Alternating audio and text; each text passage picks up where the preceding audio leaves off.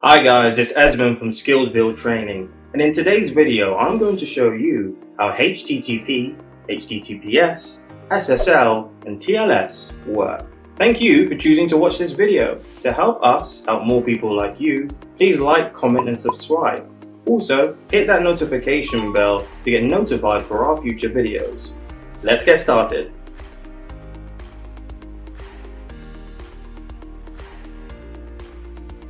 If you ever wondered how data gets transferred securely over the internet, then you need to watch this video.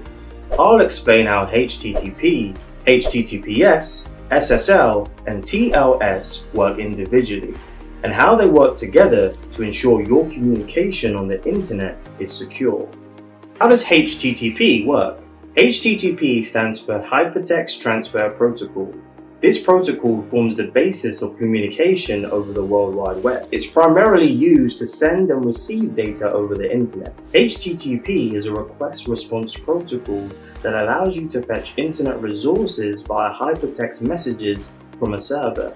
HTTP clients usually use TCP, Transmission Control Protocol, connections to communicate with servers. Let's explain this using an example. Suppose you type the URL http://twitter.com into your browser and hit enter. After DNS resolves the web address, the following 5 steps will take place in order. 1. A TCP connection is established. 2. Your browser will send a request message to the HTTP server. This message contains a request line, a request header, and a request body. The request line usually contains the method type that defines the type of request. In this scenario, a GET method will be used in the request line. A GET method requests the web resource. Other commonly used methods are POST, PUT, and DELETE. In addition to the method, the request line also contains URI and HTTP version. Here's an example of a GET method. Another important part of the request message is the header. The header contains rules such as language, type of file, text, HTML or image, and host address. 3. The HTTP servers will map the URL to a file under the HTTP server's document directory. 4. The server will then send a response message. A response message in HTTP usually contains a status code, header, and the actual file that was requested in the request message. The status code indicates whether the request succeeded or failed. For example, a 200 success code means that the request succeeded. 5. Your browser will now process the HTML it has received and repeat the same process for other resources that it needs, such as CSS files, images, JavaScript files, and others. How does HTTPS work? HTTPS stands for Hypertext Transfer Protocol Secure. HTTPS works similar to HTTP. The biggest difference between the two protocols is, with HTTP, the data being transferred is not encrypted, and therefore the data transfer process is not secure. With HTTPS, a layer of security is being added using TLS, Transport Layer Security, or SSL, Secure Socket Layer. In simple terms, HTTP running over TLS or SSL becomes HTTPS.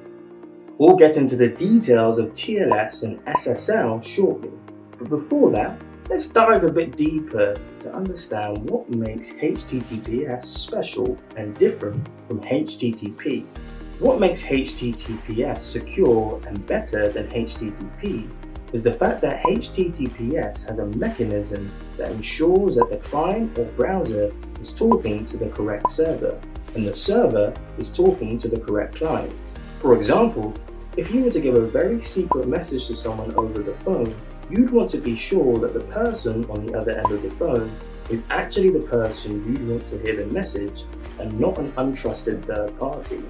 HTTPS ensures that the end-to-end communication is secure by using digital certificates. Digital certificates are digital documents that prove the identity of its owner. A certificate is just like an ID. Similar to the way your bank asks you for your ID before giving you access to your account, the HTTPS protocol authenticates and validates a digital certificate before sending or receiving data over the internet. In this context, a digital certificate is used to authenticate the ownership of a public key. What is a public key, you might be asking? Okay, before we continue, let's understand the concept of public and private keys. With HTTPS, when user A wants to send a private message to user B, they encrypt or lock this message using the public key of user B. When the message reaches user B will check the message's public key and use its corresponding private key to unlock the message. Two important things to note here. 1. Private keys are never shared over the internet in HTTPS. And 2. Every public key has its own private key. This public/private key mechanism ensures that hackers or untrusted third parties are not able to unlock data being sent or received over the internet. Let's look at an example of how HTTPS works step by step. 1. Let's say you want to open youtube.com. You type the URL and hit enter. 2. The YouTube server sends your browser its certificate with a public key. 3. Your browser verifies the public key it received. 4. Your browser tells the YouTube server it has verified the public key it received and has now created a new secret key, otherwise known as a session key, and encrypted it with the YouTube server's public key. 5.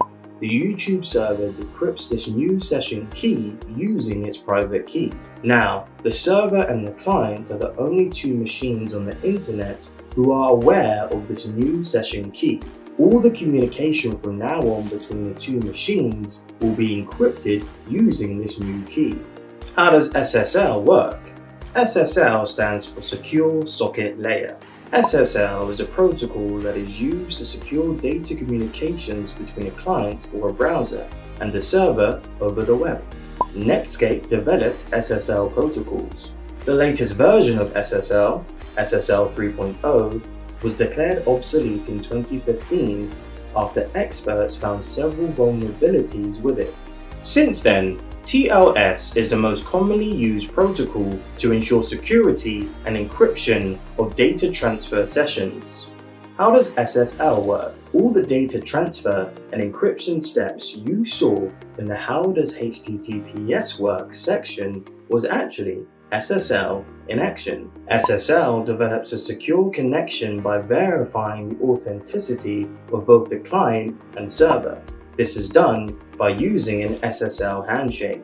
In an SSL handshake, the server and client perform the following steps. 1. Authenticate each other's identity by using digital certificates and public keys.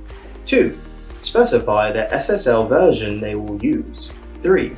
Specify the type of encryption algorithm to use. And 4. Generate session keys.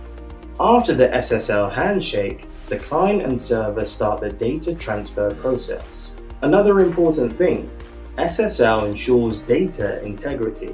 It ensures that data remains the same throughout its travels over the internet and that nobody changes, alters, or tampers with it. It does this using message authentication code, otherwise known as MAC. The sender signs data packets with a MAC, and the recipient verifies the MAC to ensure the integrity of the data. How does TLS work? TLS stands for Transport Layer Security. It essentially is a newer version of SSL.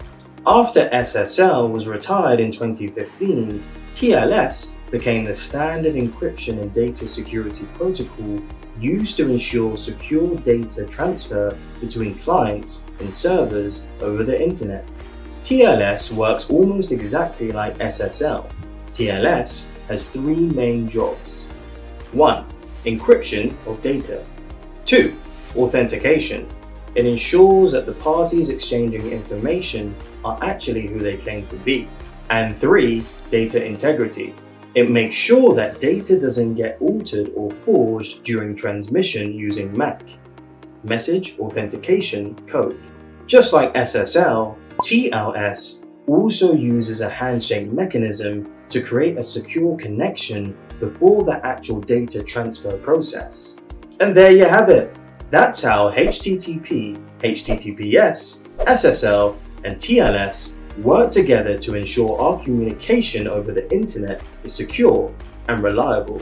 Thanks for watching. Don't forget to like, comment, subscribe, and hit that notification bell so you get notified of our future videos. Take care.